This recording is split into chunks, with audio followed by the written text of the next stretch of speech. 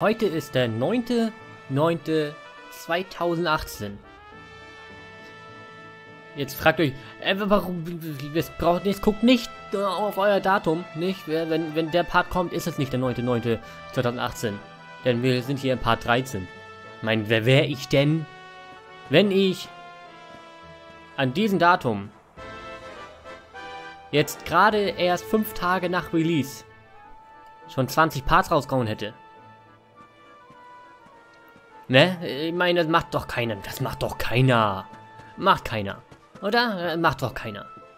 Kein normaler Let's Player wird das doch wagen. Ich meine, es gibt doch so eine Art Ehrenkodex. Unter dieser... Nervt doch nicht. Wenn er mich jetzt dauerhaft nervt, dann schmeiße ich ihn raus. Dann blockiere ich ihn. Es gibt auch so eine Art Ehrenkodex. Unter Let's Playern, oder nicht? Dass man am Release-Tag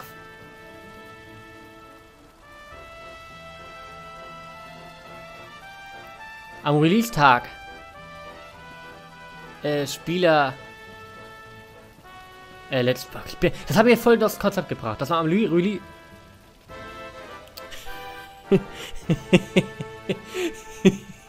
Mann, jetzt lass mich doch mal. Oh Mann, ich hasse das PlayStation Network, Mann. Ah, nice. Wo war ich stehen geblieben? Genau.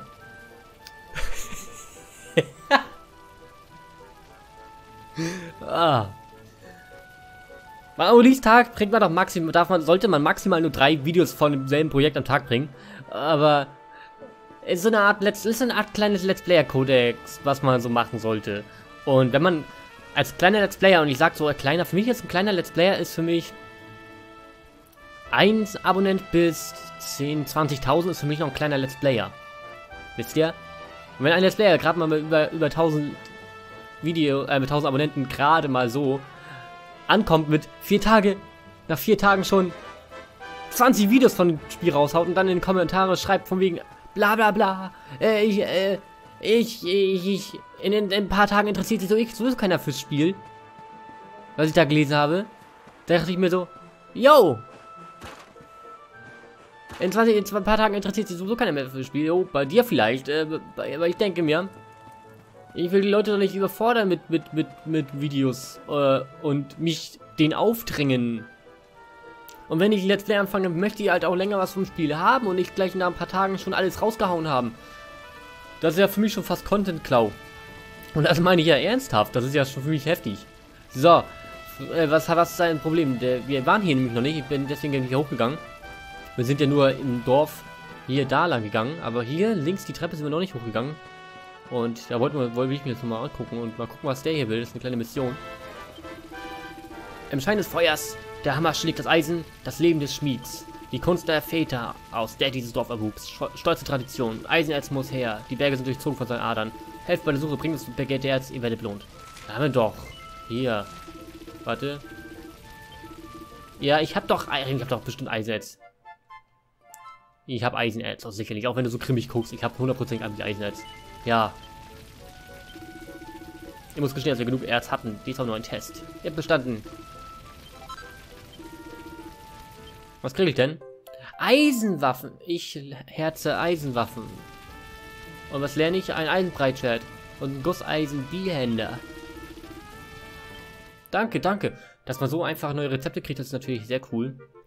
Aber es gibt halt diese, ich sag mal, Codex, an denen sich ein Let's Player hält. Man macht als Let's Player haut man nicht am ersten Tag. Der erste Part sollte nicht gleich ein 4-Stunden-Stream sein oder gleich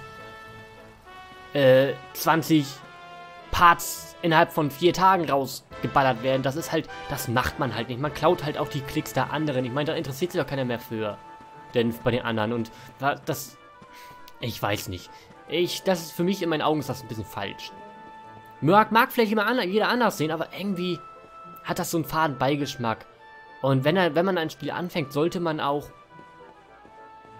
das Spiel auch zu Ehren wissen, wisst ihr? Wenn ich jetzt diesen Part hier veröffentliche, ist es wahrscheinlich weit über den 9.9. drüber. Gut, jetzt eventuell nicht weit, weil ich halt täglich ein Part von Dragon Quest raushaue, aber es ist schon ein bisschen drüber. Und Bis ich bei Part 20 bin, ist bestimmt ein Monat vergangen. So gut wie. Und irgendwie weiß ich nicht. Das klingt für mich alles irgendwie. Wenn ich das sehe, denke ich mir so, Alter, dann geht doch keiner mehr bei mir auf den Kanal. Deswegen macht man das ja auch nicht. Man will sich ja... Es gibt zwar diesen Wettbewerb unter Let's Playern. Ist natürlich, ist ja klar. Und man will sich halt auch durchsetzen. Aber setzt man sich denn durch, wenn man einfach alles veröffentlicht, was man hat, und einfach alles raushaut, das ganze Spiel schon fast zeigt, die Leute spoilert sozusagen, die selber noch nicht mal so weit sind. Gut, vielleicht sind die ja schon so weit. Wenn ich privat spielen würde, für mich wäre ich auch schon viel weiter, ja. Aber so hat das halt einen mega fetten Beigeschmack. So, hier waren wir noch nicht drin, hier gehen wir rein, aber ich will hier nochmal links gehen, gucken, ob hier irgendwas noch ist. Nope, hier ist nichts. Dann gehen wir mal rein und gucken mal, was da drin Sache ist, wenn wir hier reinkommen. Huch, was ist denn hier los? Hi. Ich heiße Miko. Ich bin das Dorfoberhaupt und hüte den Schrein. Es gibt ja nicht viel, nur heiße Quellen und Stahl. Doch es ist friedlich. Ja, das scheint auch so. Und irgendwie, ich habe auch mal beobachtet, was andere so Let's Player natürlich machen. Wettbewerb ist da, klar. Aber ich habe halt auch mal geguckt, was andere Let's Player so machen, wie sie das hier Projekt durchziehen. Und irgendwie wirkt das bei den meisten so, will man sagen, will ich sagen, irgendwie so schnell gemacht, wisst ihr? Gut, die Thumbnails, ich bin ehrlich, ich mag meine Thumbnails und ich mag die anderen nicht von den Leuten. Das sage ich auch ganz offen. Wirkt halt Screenshot, Batz, hingeknallt und überall, bei allen Let's Play Projekten auf dem Kanal, die ich seit Anbeginn immer dasselbe Font, also dieselben Zahlen und so. Sieht nicht gut aus. Ja. Deswegen achte ich da schon ein bisschen mehr auf Thumbnails und gehe dann versuche mal ein bisschen mehr Qualität da rauszuhauen. Und es wird wahrscheinlich jetzt Nacht, ne? Ja, und ich bin auch da eher so, wie soll ich sagen, eher so, ich will Gemütliches zeigen. Ich meine, ich glaube nicht, dass einer von den Let's Playern hier die Stadt so ein bisschen erkundet hat und so weiter. Glaube ich nicht. Aber, naja. Ich bin da sowieso ein bisschen eigen. Will halt so viel zeigen, wie es geht und will auch ein bisschen schneller. Ich bin schon schnell als Let's Player. Ich meine, Xenoblade, guckt euch das mal an. Die ersten 8 Parts, 6 Parts, nee, die ersten 10 Parts oder so, oder 15 Parts habe ich rumhergetrödelt und dann die letzten durchgezogen, weil ich gemerkt habe, dass es besser ankommt. Allerdings habe ich da sehr viel zwischendurch gelevelt. Genau wie ich hier tue. Ich level zwischendurch stark. Das heißt, ich habe jetzt zwischen diesem Part und dem letzten ist jetzt fast so gut wie ein Tag vergangen. Und ich habe den Tag über gelevelt, kann ich mal zeigen. Und zwar bin ich Level 14 geworden. Ich weiß nicht, ob wir letzten Part Level 13 waren. Ich glaube, kann sein. Ich weiß es nicht mehr. Auf jeden Fall habe ich gelevelt und apropos, ich kann mal die Charakterpodcast, wir haben ein paar Punkte. 7 Punkte hat er. Einen brauchen wir noch, dann will ich Geschick hoch machen. Dann müsste sich der hier freischalten. Denke ich. Deswegen Geschick wäre ganz gut. Aber er hier hat noch was. Was ist das? Schützende Schwert. Ja gut, das bringt ja ungefähr 5 Punkte. Und wir, naja. Chance auf Kräftigung plus 5%, ja. Nee. Bihänder bin ich sowieso erstmal noch nicht. Ich bleibe erstmal beim Einhänder. Und ja, gut. Wollte ich dir nur mal gezeigt haben. Das heißt, ich bin nicht untätig. Das heißt, ich sitze nicht hier und nehme einfach nur das Spiel auf und klicke sofort auf Start und Stopp und mach Thumbnail und lad hoch. Nee, ihr habt ja schon gemerkt, ich schneide unnötige Szenen raus. Ich mache dies und mach das und lade es nicht einfach so hoch. Gut, das wollte ich nochmal anmerken. Ach ja, und ein Manga-Maker-Avatar sieht echt kacke aus. So, jetzt habe ich genug gefrontet. Jetzt gab es wieder genug Beef. Das muss auch mal sein. Irgendwann muss ich mal loswerden. Da habe ich schon vor am 9.9. auf Twitter schon gepostet. Diesen kleinen Rage. Ja, so. Aber jetzt wollen wir hier rein. Komm schon, Papa. Lass uns doch gehen. Der nette Mann, der dir Getränke bringt, wird bestimmt schon müde.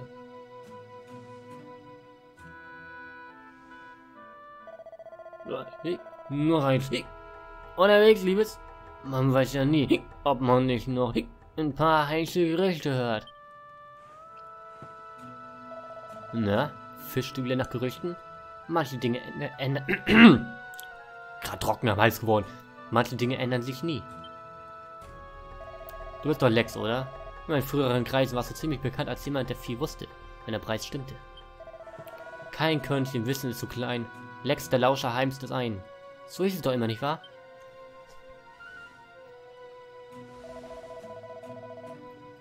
Und wenn schon. Ist doch nicht meine Schuld, wenn ich so viel interessante Sachen spitz kriege, oder wird doch? Ach ja, macht doch kein Let's Play, hat die Stimmen ausgestellt, ne? Ich habe kein einziges Let's Play gesehen und ich habe reingehört und ich finde die englischen Stimmen schrecklich. Jetzt wirklich, ich finde sie schrecklich. Nicht, weil ich Englisch nicht mag oder allgemein oder Synchro. Nein, ich mag zum Beispiel vor Xenoblade Chronicles die englische Synchro sehr. Aber hier gefällt mir es überhaupt nicht. Keine Ahnung, deswegen habe ich das ausgestellt und bin ich bislang auch der Einzige, der es so handhabt auf YouTube, denke ich. Ich habe keinen gesehen. Na egal. Ich bin da nicht drauf aus, mir Ärger einzuhandeln. Das passiert einfach. Wie eben letztens, wo ich in Dampbad gestorben bin und die Monster mich entführt haben. Dabei wollte ich nur gucken, wer da drin so ein Radau veranstaltet. Und was sehe ich? Die sind dabei, ein armes Mädchen zu überfallen. Normalerweise hätte ich die Bande übers Knie gelegt, aber ich hatte gerade vorher zu Abend gegessen. Die Schuft haben uns beide geschnappt und tja. Ich hoffe nur, es geht dir gut. Übrigens ist er sehr schnell nüchtern geworden, ne? Wollte ich nur mal anmerken.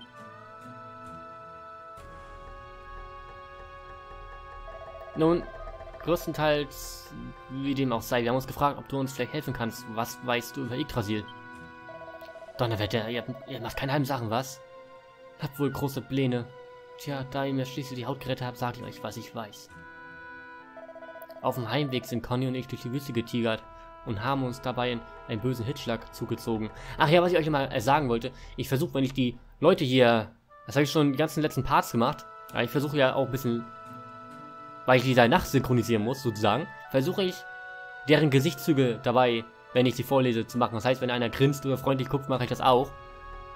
Also jetzt zum Beispiel, ich weiß nicht, ob er es noch raushört, aber wenn ich jetzt grinse ich zum Beispiel. Und jetzt wieder nicht. Man muss hier ein bisschen mehr als nur rüber reden. Und andere Leute skippen hier einfach die Cutscenes durch. Ich nicht. Und reden nicht. Das ist das. So. Wir hatten nichts mehr zu beißen. Kein Wasser, gar nichts. Wir hatten schon die Flinte ins Korn geworfen. Das sind diese Soldaten aus Gallopolis aufgekreuzt. Gallopolis habe ich noch nie gehört. Und ehe ich mich versah, wache ich im verflixten Sultanspalast auf. Das nenne ich mal Glück. Jedenfalls, wo ich die Augen aufmache, sehe ich diese wunderhübsche, kunterbunten Zweigdingens, wie schön das geschildert hat. Also, ich habe ja ein Auge für Spitzenware, und wenn das kein Zweig von einem alten Weltenbaum war, fresse ich den Besen. Hast du was gehört, Veronika? Ein echter Zweig von Yggdrasil.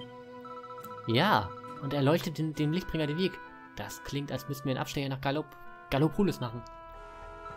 Du hast also noch Ideen, die nicht völlig bescheuert sind? Wir sollten sofort in Richtung Wüste aufbrechen. Sie liegt hinter dem Kontrollpunkt südwestlich von dir. Er markiert die Grenze zu Gallopolis. Es stört dich doch nicht, wenn wir mitkommen. Wir, die Kinder Antiquas, schwören, dich alle Zeit zu beschützen. Und solange wir leben, soll niemand dich bezwingen. Okay. Veronika und Serena schließen sich der Gruppe an. Sehr gut, sehr gut. War ja übrigens sehr toll zu leveln. Das heißt, die haben uns Gasser geheilt, ohne dass wir irgendwelche Nachteile hatten mit MP weniger oder so. Konnten mich permanent heilen. Das fand ich sehr gut. Und hatten nicht mal Schaden gekriegt oder so. Hier, das wirst du brauchen, um Gallopolis betreten zu dürfen. Ein Gallopolis-Passierschein. Ja, gut. Ja. Die Wachen am Kontrollposten sind furchtbar pedantisch, was Formalität angeht, aber damit sollten wir uns durchlassen. Supi. Wir haben einen Passierschein für Gallopolis. Ja, dann gehen wir auch gleich los, ne? Ich meine, jetzt ist es gerade Nacht und sieht auch gut aus hier. Und wo sind wir?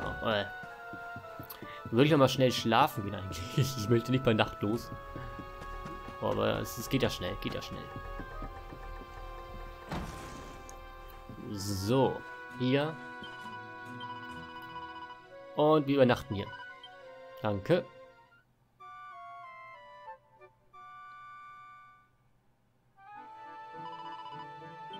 Wir haben uns ja hier auch genug rumgeschaut schon, ne? Im letzten Part, glaube ich. Ne, im letzten Part, ne, da ging es dann nach Dings. Ach, ihr wisst schon. Gut, verlassen wir das Dorf. Oh, mir ist eben etwas Wichtiges eingefallen. Vor uns liegt eine lange Reise, nicht wahr, Miku? Tja, ich kenne jetzt einen praktischen kleinen Zauber, der uns das Leben um einiges erleichtern wird. Einen Augenblick. Echt? Hier, bitte. Teleportation. Nice. Mit dem Zauber, den ich dir gerade beigebracht habe, kannst du im Nu an Orte gelangen, die du schon einmal besucht hast. Wenn du jetzt zum Beispiel hierher nach Onsen zurück willst, dann wirke Teleportation. Denk an Onsen und ehe du es versiehst, bist du auch schon angekommen. So, da du nun diese nette kleine Trickauflage hast, sollten wir nach diesen Zweig Yggdrasil suchen. Gallopolis liegt von hier aus in südwestliche Richtung. Los geht's. Und ich kann euch auch erzählen, ihr habt ja den Bären noch. Habt ihr den Bären noch in Erinnerung? Ich bin da oben gewesen und dachte mir so, ja geil, mal trainieren, vielleicht mal bis gucken, ob ich den besiege und so. Und ja, ist halt keinerlei Herausforderung gewesen. So viel kann ich euch sagen. Und jetzt gucken wir erstmal kurz mal Ausrüstung, was die anderen hier ausgerüstet haben. Veronikas Stab, Dornpeitsche. Sie kann sie hängen mit. Sie mit einer Peitsche? Okay. Ein Haarband. Wir haben noch eine Federkappe, haben wir noch. Geben wir ihr auch das hier und Netzstrümpfe. Ich glaube, das ist ein bisschen falsch, wenn ich ihr jetzt Netzstrümpfe so gebe, ne? Geben wir lieber ihr. Netzstrümpfe. Passt ja auch besser, ne? Und sie kann auch eine Lanze bei sich tragen. Okay, Chance auf Parade? Was denn? Steht da nicht, ne? Nö. Das dürft ihr mir gerne in die Kommentare schreiben, was das bedeutet, Parade. Oder ich gucke halt noch bis dann, bis da ein Part raus ist, gucke ich mal nach, was das bringt. So, wir brauchen hier nicht mehr trainieren, denn die Monster sind hier alle Low-Level-Bereich. Und ja, deswegen rennen wir hier auch durch. Wir haben uns ja eh schon umgeschaut. Hoffe ich. Der Part ist jetzt, den ich aufgenommen habe, fast schon 2 Tage her. Gestern habe ich ja nur gestern und heute ja nur trainiert, etwas. Und ja. Gut. Ist jetzt richtig, ne? Das Umland von Gallopolis. Sollen wir hin? Nach Oshiyama gehen wir später mal. Müssen wir wahrscheinlich irgendwo sowieso hin. Und jo. Gucken wir mal.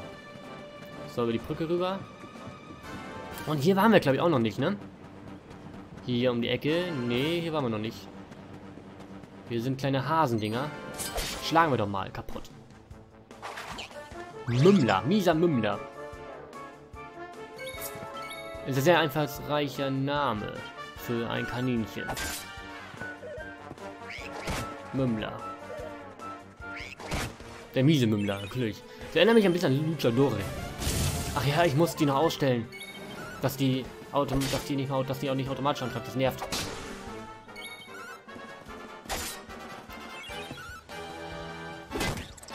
Was macht hier Schaden? 5 Giftschaden oder was ist das für ein Schaden, den sie da macht? Stück Monsterleder, ja gut. Taktiken, genau, müssen wir mal kurz aufstellen. Verschiedene Taktiken. Bitte nicht Umsicht zeigen, seid ihr behindert oder so? Entschuldigung, behindert sagt man nicht. Ihr solltet Befehlen folgen, denn ich möchte... So, ich hoffe, es bleibt so. Ja, Charakterbaukasten. Oh. Ist gut. Oh Gott, was hat Weisenstab? Sie hat ja noch Weisenstab. Gucken wir noch, sie steigen ab zu 5 Punkte. Achso, mal absorbiert gleichzeitig auch noch. Das ist ja cool. Nehmen wir das nochmal. Ja. Und das auch. Müssen wir ja, sonst können wir die anderen hier nicht nehmen. Wir haben jetzt noch 5. Aber reicht nicht. Gut. Bei ihr...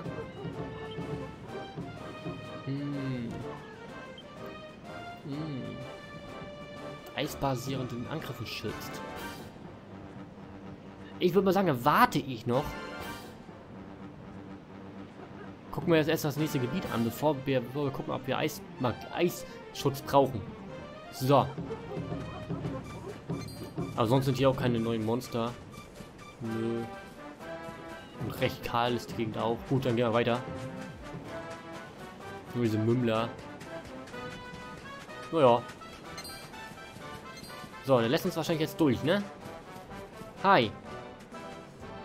Halt. Ohne Passierschein darf niemand passieren. Hier, bitte. Ich hab ein... Nun gut, scheint alles in Ordnung zu sein. Dürfen weiter. Danke. Ist hier hinter vielleicht irgendwas? Nö, ist nicht. Gut, weiter geht's. Nach Gallopolis, Umland. Glaube ich. Bin ja gespannt, was das für ein Gebiet ist. Was sagt die Karte? Oh Gott. Oh Gott, wir haben hier... Was ist denn hier Sache? Das Sultanat von Gallipolis und Laguna di Gondolia. Shit. Okay, wir haben auf jeden Fall viel zu entdecken. Und das ist eine Wüste. Zumindest verschwimmt es im Hintergrund. Oh, was bist du? Ach, dich haben wir schon gesehen. Bist du ein Gegner oder ein normaler Kürbis? Kaktus, nicht Kürbis. Das laber ich. Geil. Eine... Wie heißen die Dinger noch? Chimäre, genau. Ich dachte mir schon, wann treten die wohl auf? So, der Erik hat aber viel Leben. Muss man schon sagen. Sehr viel Leben sogar. Jetzt über 100. 100! Ein Chimärenflügel. Das ist gut, damit können wir uns auch teleportieren. Müssen wir keine Magie verschwenden. Gott, wollen wir uns erstmal wollen wir uns mal festmachen. Wir gehen jetzt erstmal nach oben zum Sultanat von Gallipolis zur Glocke. Ja, und dann nach Süden. Zu der Sackgasse gucken. Das sind aber Hammerkreuze, oder was?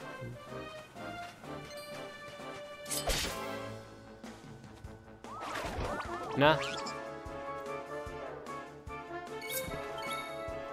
Ja, guck mal, Hammerkauz. Damit habe ich auszusehen den lilanen in engen frühen Part mal als Hammerkauz bezeichnet. Dabei war das die braun. Wie habe ich mir schon gedacht. So, der miese Mümmler, der ich glaube, der macht am meisten noch Schaden. Oh Gott, der hält aber aus. So, was kann sie denn? So. So eine kleine, ne? Voll, Hopsi. Zauber. Oh Gott, was kann die denn alles? Fauch, Knister, Knirsch, magische Barriere, Schwächung und Verlangsamung. Machen wir es mal Knirsch. Auf. Ne, Knister. Auf die beiden. Es macht Doppelschaden. Und sie kann Heilung, Entgiften, Stärkung und Fata Morgana. Das ist natürlich sehr gut. Und Fähigkeit Himmel des Feuers. Ja, relativ. Ja. Nicht perfekt, aber sie ist eine gute Healerin. Gut, dann greifen wir an. Zack.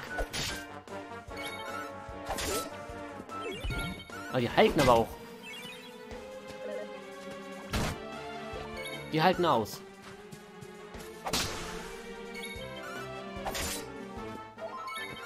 Die halten auch sehr viel aus, ne?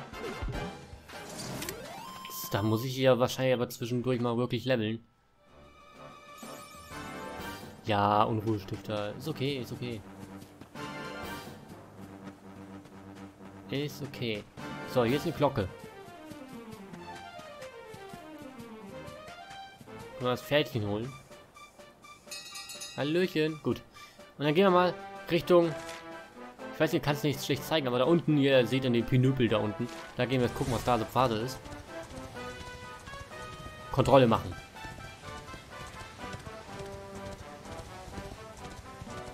Weil anscheinend ist das ja ein kleines gesondertes Gebiet mit nichts. Und ein Pferd sammelt sich leichter. Auch gut. Sonst ist ja echt nichts. Okay. Das ist halt sehr wenig hier. Gucken wir mal hier hinter.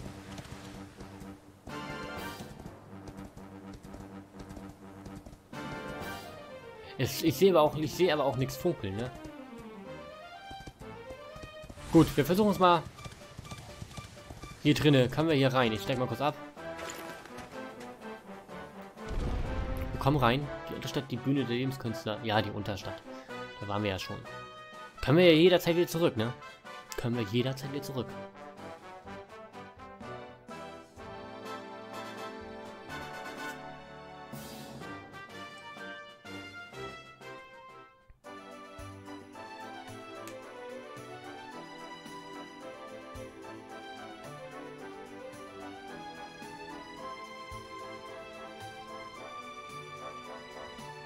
Oh, bitte lass das ein Casino sein. Da hab ich mega Bock drauf.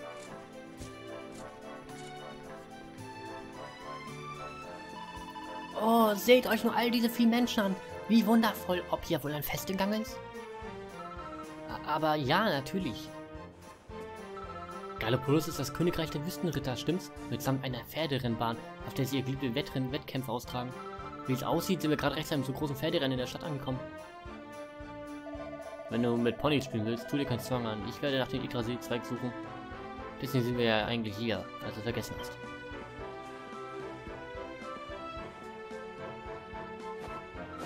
Ach, der alte Sauertopf kann von mir aus allein losziehen. Wir sollten uns die tolle Stadt doch wenigstens ein bisschen ansehen, wo wir schon mal hier sind.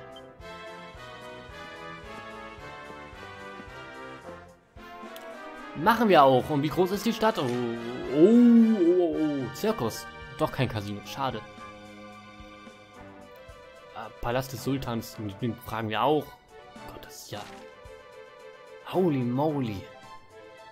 Gut, wir fangen mal links an. Wir sind leicht überfordert wieder, weil man gleich sofort wieder so eine Riesenstadt hat. Was haben wir hier drin? Hallo?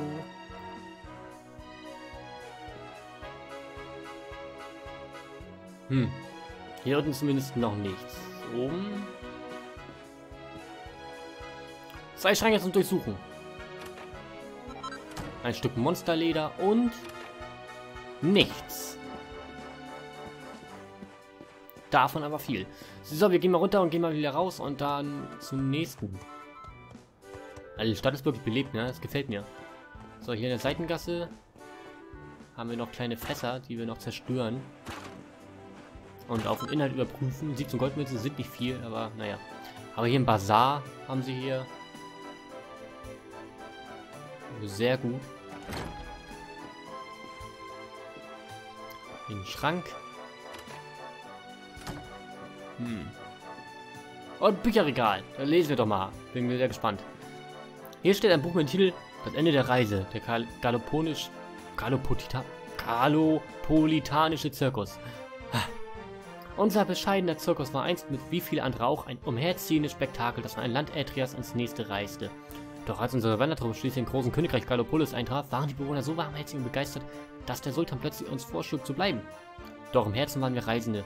Wir gehörten auf die Straße. Mit Tränen in den Augen lehnten wir dieses äußerst großzügige Angebot ab und verließen die freundlichen Wüstenbewohner voller Bedauern. Bei unserem nächsten Besuch waren wir verblüfft über das, was wir sahen. Der Sultan hatte den Bau eines wunderschönen Zeltes angeordnet, in dem wir unsere Unterhaltungskunst darbieten konnten. Wir alle waren so bewegt von dieser grandiosen Geste, dass wir einhellig entschieden zu bleiben. Der Rest ist, wie man so sagt, Geschichte. Okay, dann das heißt, der Zirkus ist kein Wanderzirkus mehr, sondern ein Standzirkus. So, hier können wir nicht rein, das ist mehr auf Karte schon mittlerweile. Hier ist noch eine Truhe. Mit einer Mini-Medaille, nice, sehr gut. Und ja... Viele kleine Sackgassen.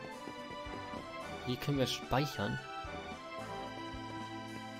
Und da was ist da hier oben? Bevor wir in die Kirche, reingehen, also unten zum Speichern, will ich mal gucken, was hier oben ist. Hallo.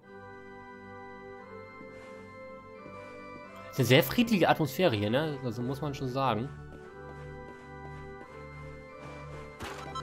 Eine Engelsglocke. Hast du irgendwas zu sagen, Alte? Unsere Welt mag zwar jetzt voller Pferderennen und Zirkus und fröhlicher Feiern sein, aber vor nicht allzu langer Zeit war Ätria ein gefährlicher, trostloser Ort, an dem es von Monstern wimmelte. Und ich danke den höheren Mächten, dass diese finsteren Tage hinter uns liegen. Ja, oh, natürlich. Will halt keiner haben, ne? Sowas. So, Schrank. Reisende Kapuze. So, wollen wir mal speichern, ne? Treuer des Glaubens, wieder bla bla bla. Reformation. Manchmal sind ach, rückgängig, ja, will ich. 20 Goldmünzen ist ja nichts. So, Erik. Das hier möchte ich gerne zurückhaben. Weil Flammhieb. Nee. Was?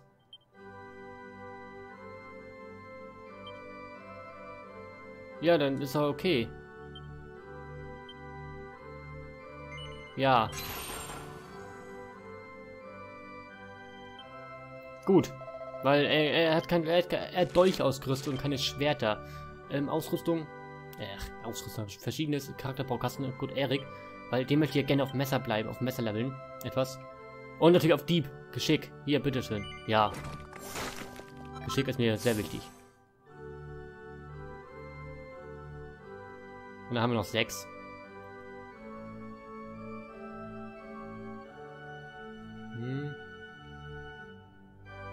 Crit höher oder Dings? Wie machen wir das hier?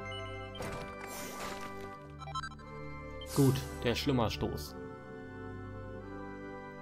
Bei Serena gucke ich nochmal später. Bin mir nicht sicher. Aber gut, dann speichern wir mal.